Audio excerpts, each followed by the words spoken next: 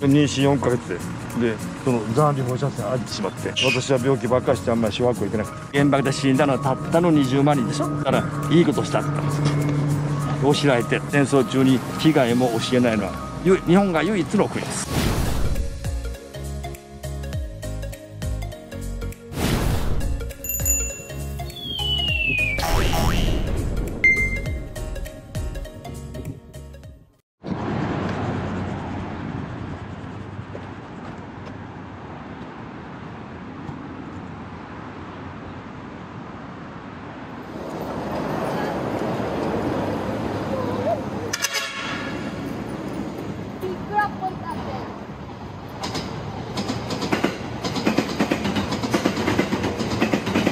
ということで、85日目、今日は広島市内に入ります。天気は晴れですね。穏やかな日で。これ曇りじゃない？ほぼ曇りだね、確かに。最近こういう天気多いね。晴天っていう晴天にはまだ最近会えてないけど、まあでも気候的にはちょうどいい感じで。そうね。まだ半袖ですね。ということで、今日は亀がいる。いた。ということで今日は。広島市内行って、原爆ドームとか見てみたいと思います。広島市に入りました。来ましたね。イエイイエイ。いやー、広島市入りましたね。ということでね、原爆ドームまであともう少しですね。てかさ、うちゃんずっと広島のこの原爆ドームとかさ、見に行きたかったんだけどさ、実際何なのか知ってる？実際何なのか知らない。だよね。なんかさ、広島に原爆が落ちたっていう事実は知ってるけどさ、そこに何があるとかさ、どういうことがあったとか、なんで落とされたとかはさ、あんまりよく知らないよね。理解してないね。そこもなんか学べたらいいね。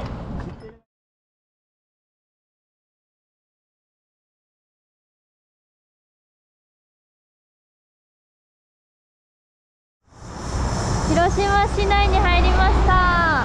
すごいな、栄えてるね。なんだっけこれ、路上電車？なんて言うんだっけこれ。おいちゃんこれ大好き。大好き。かわいい。すごい栄えてますね。ねえ。こんな栄えてるの、なんか長崎っぽい。本当？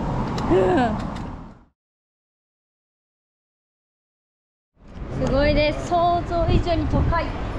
東京の5倍の倍。はい、ということで広島の原爆ドームに着きました。はい、到着しました。こちらです。ドン。すごい、なんかすごい。思ったより大きいわ。ねえ。目的地に到着しました。お疲れ様でした。うわ、見て、こんなんだったんだって。やば。これずっと残ってんの？これずっとこのまま。これだけが残ってんの？じゃあ。そうだよ、だから溶けてるじゃん、あれとか全部。一瞬でこうなったってことでしょ？そうだよ。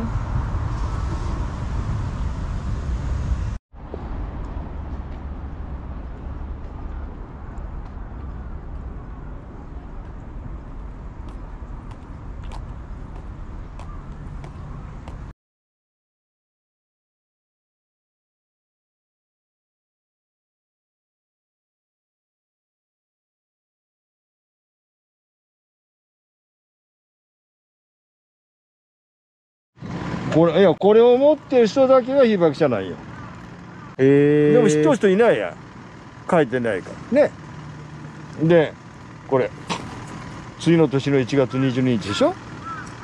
で妊娠4ヶ月の母親が3日後、あそこの邸宅のっぽの高いビルがあるでしょ、あそこに300年間住んでたんですよ、江戸時代から。でも広島は空襲受けるでしょ、必ず。ということで4ヶ月前にね、田舎の母の実家に疎開してた。で3日したら火が消えるじゃない。で放射線はあるけど言ってくれんじゃない。妊娠4ヶ月でその残留放射線浴びてしまって、私は病気ばっかりしてあんまり小学校行けなくて。お父さんのですか、さっきの？私のことよ。だから私のこと。お腹の中にいる時に、妊娠中だかそうなんだ。へえ。2世は違う。2世は後に妊娠しとんだから。ああ、私は直そういうことか。接被爆してる。ああ。それでね、なんでここでね15年間守るかというと、ちょっともともとのところ、今のところずっと住んでるの。群馬ずっと生まれ群馬にいま育っています。広島はね、いい方に誤解されてるんだけど、実は、広島県立高校の英語の教員やってたんだが、はい、広島県立高校はね、平和学習ってないんです。へえ。広島なのに？広島だからないのよ。だからない。だからかどっちかがない。つまり自民党王国だから。広島は大自民党国だから、岸田首相になっても何もしてくれんじゃない。平和のために。それでね、目の前の生徒に話すようなチャンスもなかったのよ。で58で辞めてね、資料館のガイドなら、資料館って世界中に知れ渡ってるでしょ。だから本当のことが言えるか思ったら、なんと去年の特に2年前のリニューアルでこう分かりやすいジオラマとか人形とか全部撤去してなくなっちゃった。なんで？だから隠蔽したいんだって、広島は。でもリニューアルしてどうなったんですか？悪くなった。大事なものがなくなっちゃった。びっくりだろ。原爆のね模型があったよ、3メートルのないよ。もうこんな小さくなってでアンテナがあったけどなくなっちゃって。3年前に来たかったなねだからね、ちょっと見せてあげようか。何かあるんですか？ちょっと時間がある？少しぐらい。あります。そこ持ってくる。何やってるか言ったらね、これやってんの。これ今年の7月の読売新聞の見出しです。本当だね。これがもっとで、もう年でしょ。で15年間ね、正真正銘ね、雨の被害は毎日あそこにいる自転車なんでしょ。で来てもらっても大事なことは書いてない。例えばね、爆心地の標識もどこもないでしょ。長崎なんか実家しごらんで。大事なことは隠すことになってるんだよ、広島は。ね、誰も信用しないよ。でも具体的に言ったらみんなびっくりしますね。でこれミシュラン乗ってるでしょ。本当だ。で分かりやすいのはこういう人を案内してる。泉さんのおばあちゃんの世界で有名な森花江で、世界で一番貧乏なムヒカさんで、ここで勉強した後国会議員になるんです。これ3月までニュース活やっててね。でこれもうしょっちゅう出てますよ。これは韓国、台湾、ドイツ。去年はロシアのテレビ出たかな。本人言うのはおかしいけど結構有名なんよね。でこれが生きてるんですよ。103歳で。お母さん？そうよ。103歳？すごい。まだ元気なんですか？目と耳と足は悪いけど頭ちゃんとしてますよ。一緒に暮らしてるけど。でもね、母の父の私のおじいちゃんね、ちょっとイケメンでしょ。でこうなってるよ。爆心地はあっちでと書いてないよ。で実家があったのね、あそこに背高の高いビルがあるじゃん、黒い。あそこに300年間住んでた。でここにいたら死んでるよ。でも広島は空襲受けるほど大都会でしょ。だから疎開命令が出たから4ヶ月前に疎開してた。で3日したら火が消えるでしょ。で放射線のことを知らんからのこのこと死体かき分けてから母が見に帰った。で2人とも被爆してしまったとね。でおじいちゃんはこう近からこういうふうになった。だから別人よ。だから近くの人はね、こういうふうにやけどはなくてもこう細胞が破壊されて出血反転が出る。で最後胃と腸の粘膜が全部剥がれてる。腸って長いでしょ。1回の下痢がバケツ半分あったって。臭い。胃に胃は全部白紙。それから内臓全部吐いたり出しながら死んじゃった。一番典型的な死に方です、ね。でこれが法律4キロ以内で直接被爆で2週間以内2キロ以内はこう残ってるでしょ、放射線が、残留放射線を浴びた人、で救護被爆はね、おばとかおばあちゃんは田舎だから被爆するわけないでしょ、で放射線はここまでしか来ないよね、でも帰ってきたたくさんの被爆者は触ってるんですよ。だから被爆者は放射性物質を含んだ塵埃をこうずっとこう身にまとってるじゃないですか。でそれを触ったりで部屋の中でたくさん触るとそれが舞い上がるじゃない、室内に、それを吸い込んだりする、その中の体内、これを客観的に証明した人のみがもらえます。ね、でね、隠蔽は例えばね、これも隠蔽に近いかな、14万という推定の数字しか書いてないが、広島市がこう氏名まで分かってるのはたったこんだけです。ね、だから実際分かってる数字と推定の数字はこんだけ差がある。韓国人2万、韓国人2万。韓国人はいっぱいいた。広島はね、そうなんだ。大阪も多いでしょ。韓国、いわゆる昔の朝鮮半島、当時韓国よな、植民地したでしょ。だから土地を奪われて働きに来たり、最終的な強制連行もあったけど、ね、これ知ってる？知らないです。呉公知ってるか？戦艦大和作った。知らないです。ここすぐ日本一の軍港じゃん。戦艦大和作ったところで。呉ですよね。今でも自衛隊の基地がある。呉です。昨日行ったところ。行ったんでしょうか。戦艦大和というと宇宙戦艦大和と勘違いするし。昨日行ったよな。行ったね、ここでこれ戦艦春菜を撃沈したこの飛行機がね、やられて撃たれてで捕まったんよ。脱出して、その脱出した捕まったのがそこにいたのよ。これアメリカ知ってたか知らんぶして落としてから12人も自分たちの原爆で死んじゃった。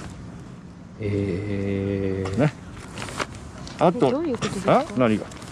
この飛行機が落ちたのを捕まえてたってことですか？日本パラシュートで逃げて捕まっちゃった。でそこに捕まえられていた人たちが亡くなっちゃった。それは知ってたが知らんぷりして。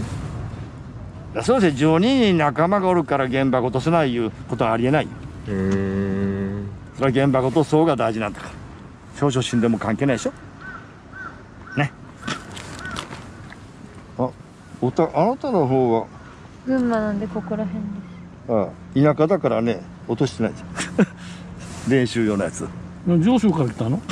群馬。ね、これが投下訓練のために30の目標に49発投下。なんでか言ったらね、ジェット機の飛ぶ高さで新幹線並みのスピードで飛びながら落とすわけよ。でピンポイントでターゲットを落とすって難しいでしょ、タイミングが。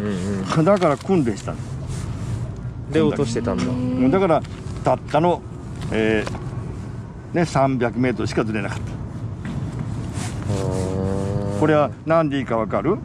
ど真ん中でパッと目につくじゃない。2秒違っても寄せを飛んでいくじゃないですか。一番分かりやすいじゃない、遠くから。落としたのはね、4キロ向こうの10キロ上空よ。すごいな。ね、すごいピンポイントだから大変なことなのよ。ね。で残念ながらこういうね分かりやすいジオラマは全部撤去して全くありません。分かりやすいから、こういう一番の分かりやすい全紙のもないしね。で平和公園がどんなかったかというこういうジオラマも全て撤去してありません。それで中で今まで言った200人の解説員ね、ガイドさんもいません。全部なくなっちゃったね。で1機目がこれを落としたの。これ気圧と温度の変化を測る実験だから。で唯一本物があります。なぜかというと風に乗って山の向こうにひらひら落ちたからね。その地元の人がこう見つけて白岡にそのまま唯一本物です。ね、で2機目以降は隠蔽か嘘ですからね。これねエノラゲイゴというんだけども、自分のお母さんの名前書いたのよ。ね、世界で初めての原爆落とすんが嬉しいなってね。そうでしょ、名誉な仕事でしょ、だからお母さんの名前書いて喜んで前日でこの笑い顔が腹立つでしょうが、今から原爆落とすいうのに。この人どうなったんですか？それは当たり前じゃん。元気じゃない。逃げる訓練までしてんだから。落として逃げる訓練したんや、無事に。なんで広島が狙われちゃったの？よそはほとんど空襲でやられてるじゃん。焼け野原だったからってこと。よそは東京、大阪で。じゃあ広島がなんで空襲がなかったか、これがね、皆さん知らんのやな。広島はね、大都市なんよ、すぐ当時も。それで軍となんよ、軍列がいっぱいあった。だから普通やられとるはずでしょ。なぜね空襲がなかったか、これですよ。これ自然の防火帯があったんや、川がたくさん。だから空襲してもね、あんまり火が広がりにくい。そういうことなんだ。もう一個、中心部には軍需工事はほとんどないんですよ、実は。周りにあるけど。なるほどね。だから大都市で軍都と言われながらも空襲がなかったら逆に生き残ってターゲットとして良くなったと。ね、京都がもっといいかったんよ、本当は。なんで京都に落とせなかったか分かる？京都に落としたことと東京の天皇の住んでるところはね、やったら天皇は神でしょ、もともと。そしたらどっちもやってもね、反日感情が高まるでしょ、戦後。だからやらなかった。なぜか京都に多くのね、大事なお寺なんかあるだけじゃないよ。それをやるとまずい。そういうことも考えて冷静にここに落とした。そりゃそうよ。戦争中からね、アメリカには心理作戦家ってあった。心理作戦家、つまり日本人を戦後いかにして反日感情をやらずにコントロールするかへの研究してるんだよ、学者が集まって。でも今ないでしょ、反日感情が、反米感情が。その通りになってるじゃん。頭いいですよ。おかしい頭いいね。頭いいんだ。日本は根性ばっかりしてるからね。変でしょ。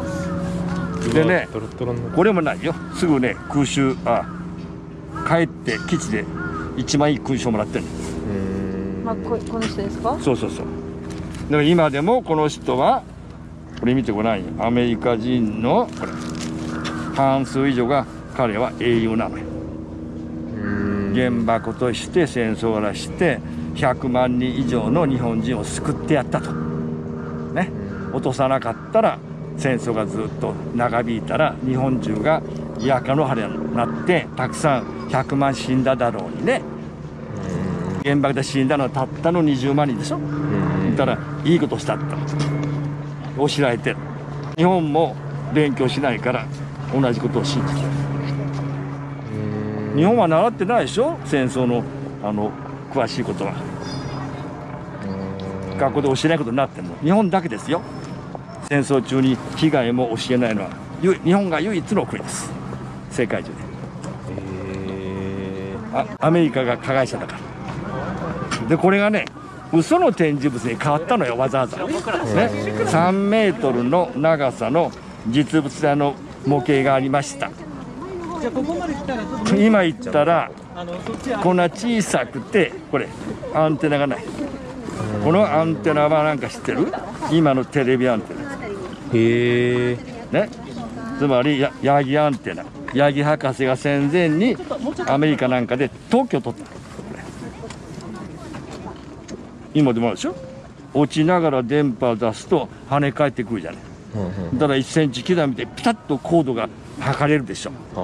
でじゃあなんで600メートルでピタッと思った通り爆発させたか。この600メートルの意味は分かる？分かんないです。だから地面で落ちたらどうなる？穴が開いて終わりじゃない。ここだけ。そうでしょ。ここがこうに。そうだから一番広い範囲が破壊できる。計算した通りピタッとそれが実行できたのは皮肉にもヤギアンテ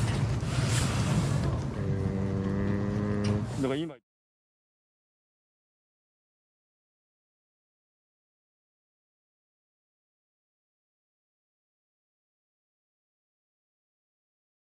私も日本一周したいなって思ったきっかけが、そのヨーロッパ行った時に、なんで日本人なのに原爆のこと知らないのって散々言われて、そうだろ。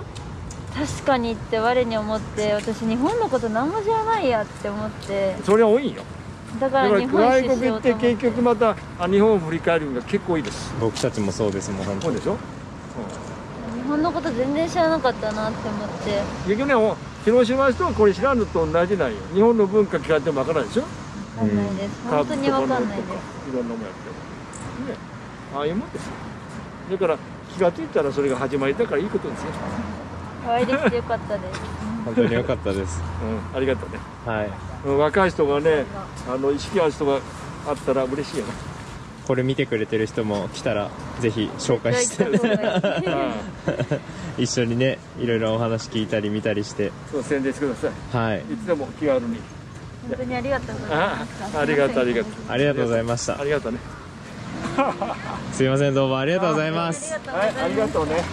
しっかりね。はい。お願いします。はい、ありがとうございます。また。すごい2時間ぐらいお話聞いてね。まあいろいろなんか難しいな、言葉にするのはね。でもなんかさ、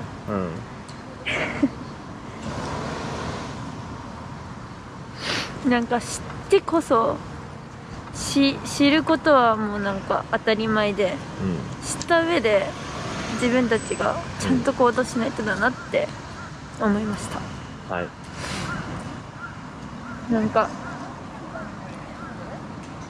過去の過ちは確かに私たちのせいじゃないけど、将来同じことを繰り返さないっていうのは私たちの責任だから、なんか戦争とか争いとかだけじゃなくて、何事も全部そうだね。差別とか全部含めて、自分たちが知って過去をね、それを受け止めて将来にもっといい世界になったらいいなっていう思いを込めながら思いやり持ってね、生活したいなって思います。はい。まあ僕たちができることはそのぐらいしかないんですけど、多分みんながそれをすればね、大きな力になるし、いやでもなんか熱い思いを感じた、し怒りも感じた。でも怒っていいと思う。でもなんかここに来てよかった。はいなんかもうなんか僕たちが説明するのがなんかぐちゃぐちゃってなっちゃうんで、ぜひここの地に来て、さっきのね、おじいちゃんお話をしてくれるので、来ればね、ここに来ればで、雨の日以外いるらしいのでぜひお話ししてみてください。本当にちゃんとね、自分の中で整理をつけないと多分言葉にできないことばっかりだと思うんで本当にわからない。はい。なので皆さんちょっと来てくださいとしか言えないですけどはい、こんな感じです。でもなんか知ってほしいな、みんなに、知ってください。はい、よろしくお願いしますじゃあ行きましょうか